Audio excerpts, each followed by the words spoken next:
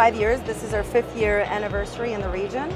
This year we're celebrating 70 projects deployed in the region in over 19 countries. So we've had a really tremendous growth.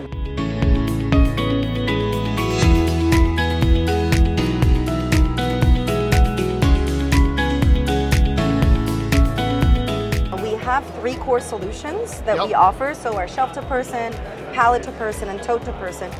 What we can say about Europe is that it's been uncertain times on the economic front. And in facing this uncertainty, the need for high storage and maximizing the storage that you have in your existing facilities has never been as much, and the need for flexibility, and so that's what we've been able to offer.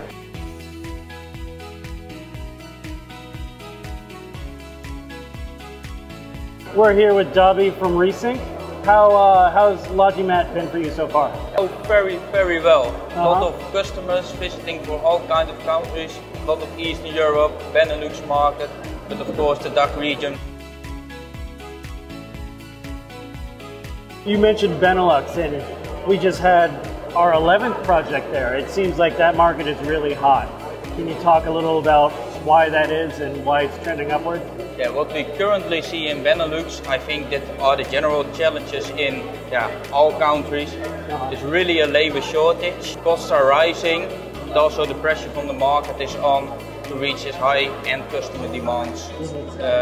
Having shorter time windows from ordering, we all want to have our package. If we order it today, we all want to have it tomorrow, so the pressure is increasing, but the amount of labor is, it's decreasing.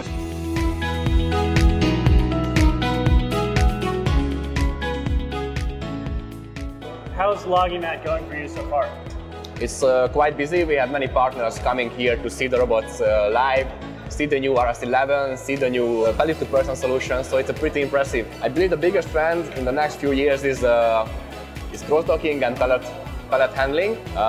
10 out of 8 of my meetings, they are starting, how can we handle pallets? How can we handle 15, 20 meter high warehouses? If you can combine good-to-person solution on the first round for picking the small product and picking the smaller items and cartons, and you can do the replenishment from the higher level of pallet storage system, I think this combined solution can be the market changer for this game.